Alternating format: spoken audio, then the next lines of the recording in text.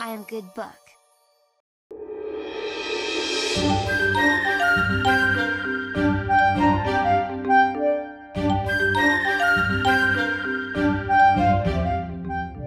Francis Frith was an English photographer of the Middle East, and many towns in the United Kingdom.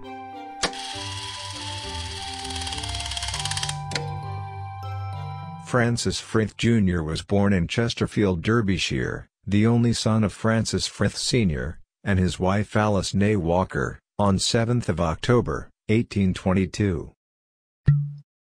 His father was a prosperous wine merchant. He spent the first decade of his life in Chesterfield, spending much of his youth exploring the bucolic hills and woods surrounding his home. At the age of 10, Frith was sent off to the Camp Hill Quaker boarding school in Birmingham.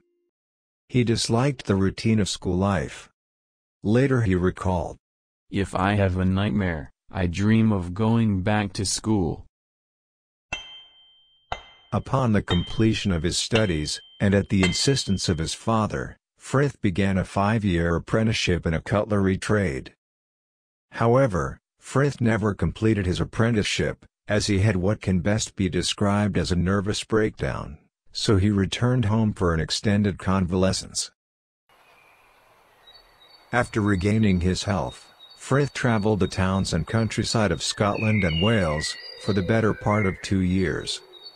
At trip's end, Frith re-entered the world of business, this time in the thriving, industrial seaport of Liverpool, where sometime around 1845, he and a partner started a wholesale grocery business provisioning transatlantic vessels.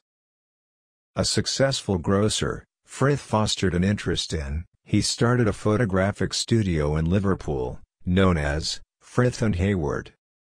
Frith finally left Liverpool, after the sale of his printing firm, and moved to Reigate, a town south of London.